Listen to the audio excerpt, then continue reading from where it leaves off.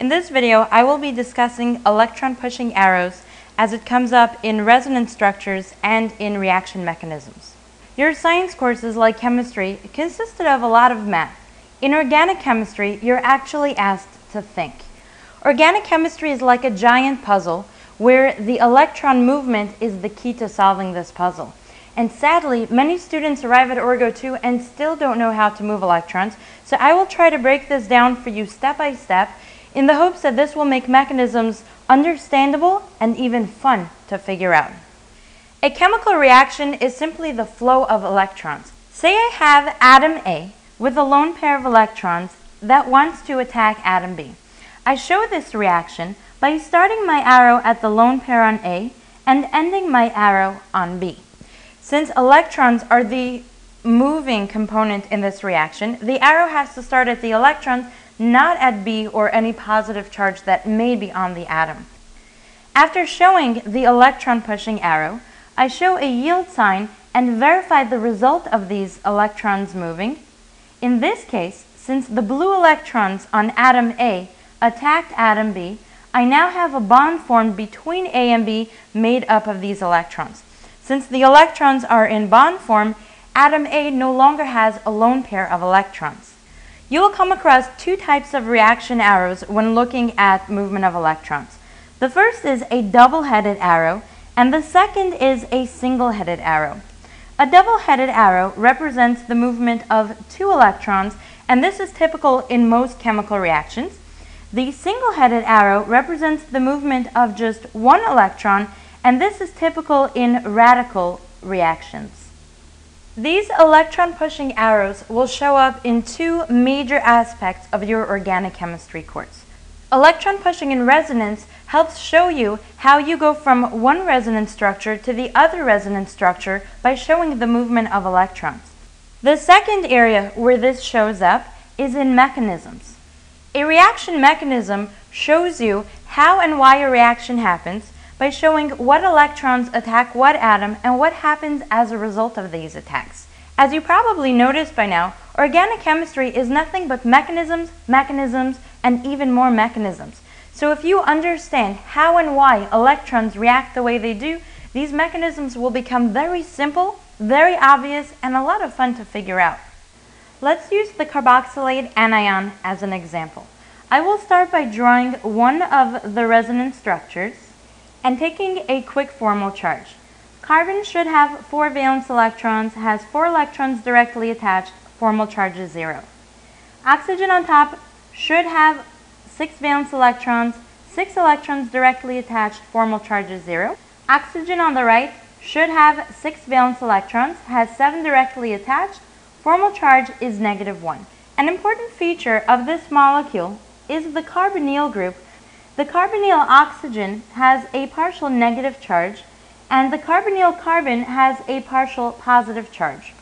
This separation of charge so close to the negative oxygen is what drives the resonance effect. To help you see the resonance more clearly, I will swap 2 of the oxygen's electrons for blue electrons, and I will swap one of the carbon to oxygen bonds for a purple bond. Resonance always starts at your most negative electron pair. In this case, I choose one pair on the negative oxygen randomly. I show my arrow going from the blue electrons towards the positive carbon. These electrons will wind up making a bond between carbon to oxygen. As a result, carbon will have too many bonds. To avoid this instability, carbon will kick out one of the bonds connecting the second oxygen. I will show this by starting my arrow at the bond and ending at the oxygen, showing that the bonding electrons collapse to form a lone pair on the oxygen. Now I have to show what happened as a result of these electron pushing arrows. The blue electrons, instead of showing them as a lone pair of electrons, I now show them as a bond between carbon and oxygen. The purple electrons, which connected carbon to oxygen, are now shown as a lone pair on the oxygen atom. I take a quick formal charge to ensure that I haven't gained or lost any electrons in the process. Now the molecule on the right has a negative charge near a partial positive carbon, which is attached to a partially negative oxygen, and so the cycle continues. I draw a double-headed arrow between the two structures and surround them in brackets, showing that these are my two resonance structures for the carboxylate anion. Let's look at another example. Recognize that I have a negative oxygen atom next to a double bond. Once again, I will swap out two of my electrons for a different color and change the color of the carbon-to-carbon double bond. Resonance always starts at the most negative electrons, so I show my arrow starting at the electrons and forming a bond between the carbon holding a double bond and the oxygen. As a result, the double bond has to collapse away from this carbon and onto the second carbon atom holding the bond. The blue lone pair of electrons formed a double bond between the carbon to oxygen, and the purple double bond now forms a lone pair on the carbon that held this double bond. Doing a formal charge on a line structure molecule is a little more complicated, and there are two ways to go about it. The first one is to look at your original structure and try to figure out where you had hydrogens to know how many bonds you have on carbon.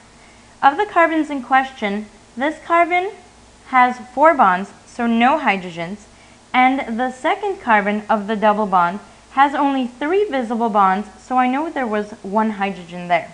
Hydrogens don't move in a resonance structure, so I know there is still 1 hydrogen on the carbon holding the lone pair of electrons.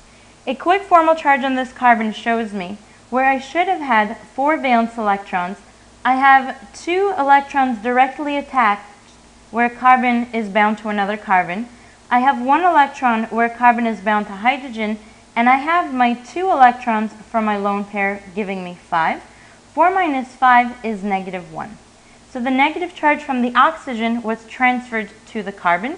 No electrons were gained or lost, and this is the second structure of my resonance. The second way to do a formal charge after breaking a carbon-to-carbon double bond is look at what happened to each of the carbon. The carbon that was connected to the oxygen had a total of 4 bonds, and when that double bond moved, it still has a total of 4 bonds, so the formal charge hasn't changed.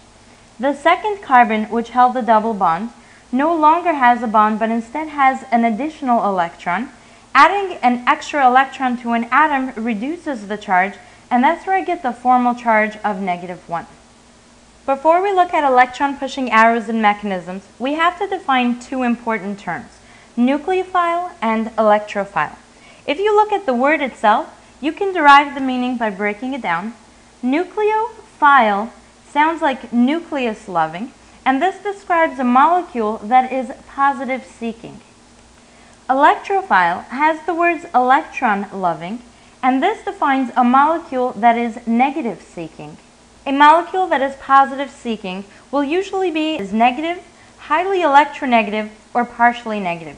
Examples can be a molecule that ends in RO-, such as the carboxylate anion we looked at, the partially negative oxygen in a water molecule, or the lone pair of electrons on a nitrogen atom. An electrophile will be a positive or partially positive atom or molecule. This can be something like a proton or the positive end of a nitronium or hydronium. As you start to get familiar with mechanisms, you should recognize that every mechanism starts out with a nucleophile attacking an electrophile, some transfer of charge, and a new nucleophile attacking another electrophile until the reaction is complete. In future videos, I will address each of the important mechanisms that come up in your organic course, but for now I will just show you an overview so you understand the concept about why mechanisms happen the way they do. Many of the mechanisms you see will be acid-catalyzed reactions. The H+ in solution came off a molecule or an acid such as hydrochloric acid, sulfuric acid, or phosphoric acid. Say you're given a strong acid with a pH of 2. This number 2 implies that the ratio of H+ to water is 1 in 100. An increased pH simply means that the ratio of water to your H+ increases to, say, 1 in 1,000 or 10,000 and so on. Given that H+ is surrounded by so many water molecules, it will never remain in solution by itself. Instead, it will be picked up by a water molecule. Recognize that the H+ is an electrophile, and the oxygen on the water molecule, given that it has a partial negative charge, will be a nucleophile. To show the proton being picked up by the water molecule, I draw an arrow starting at the lone pair on oxygen going towards the hydrogen. This shows me the nucleophile grabbing my electrophile, resulting in a hydronium molecule. I will show the electrons, the nucleophilic electrons, in green. So now I have a bond forming between the original attacking electrons to the hydrogen. The other pair of electrons on the oxygen were unaffected and are the only lone pair remaining. If I do a quick formal charge on my oxygen, I should have 6 valence electrons. I have only 5 directly attached, giving me a charge of +1. A second common mechanism will be the pi electrons in a carbon-to-carbon double bond attacking a different molecule. The pi electrons in a carbon-to-carbon double bond are considered more negative because they go above and below the molecule, and therefore it will be nucleophilic. If I look at a molecule such as HX, where X is a halogen, the halogen is partially negative, making the hydrogen partially positive, making this portion of my molecule electrophilic. As a result, the nucleophilic pi bond will reach out and grab the hydrogen of my HX molecule. Since hydrogen can only have one bond, the bond holding hydrogen to X will collapse onto the X itself for the first part of my mechanism. To show the result of this attack, I will first highlight all the electrons that participated. The first is the second bond in my carbon-to-carbon double bond, and the second are the electrons which held the hydrogen onto the X atom. One of the carbon atoms now gets to hold on to the hydrogen. The 2 electrons that held the pi bond together are now shown as holding the hydrogen atom onto the carbon. The second carbon which participated in the pi bond is now deficient and gets a positive charge due to its formal charge. The 2 electrons which held hydrogen to atom X have collapsed onto X, giving X an additional lone pair for a total of 8 electrons. Halogens should only have 7 electrons. Given that this one has 8, I get a formal charge of -1. To ensure you did the mechanism correctly, look at your starting products. I have no charge on my carbon molecule and no charge on HX, giving me a total starting charge of 0. Looking at my products, I have a positive charge on my first molecule, a negative charge on my second atom, again for a total charge of 0. I will discuss the mechanism of this reaction in greater detail in an upcoming video. There are 2 types of bond cleavages, heterolytic and homolytic. Heterolytic comes from the word hetero, which means different. When I show a mechanism where both electrons from a bond collapse onto one atom, this is a hetero-type cleavage because the C atom gets 0 electrons, but the D atom gets 2 electrons. In homolytic cleavage, which comes from the word homo meaning the same, 1 electron collapses to each of the atoms that hold the bond. Atom A gets 1 electron, atom B gets 1 electron, showing that each got the same amount. Unlike heterolytic cleavage, homolytic bond cleavage gives me radicals, where a radical is a single electron, as in the A and B radical formed by breaking apart this bond. So be careful when you draw your arrows to show your radical with a half arrowhead, but show your standard bond reaction with a double arrowhead. I hope you found this video very useful. Please show your appreciation by giving this video a thumbs up and subscribing to my channel. If you have any questions, I will be happy to help you with them. Simply post your questions in the comments below. You can also email me your questions to tutorials@leahforsci.com. You can find me online at Leah, spelled Leah, the number 4, SCI.com. You can also find me right here on my YouTube channel, Leah for Sci Tutorials, or search for Leah for Sci on Facebook and Twitter.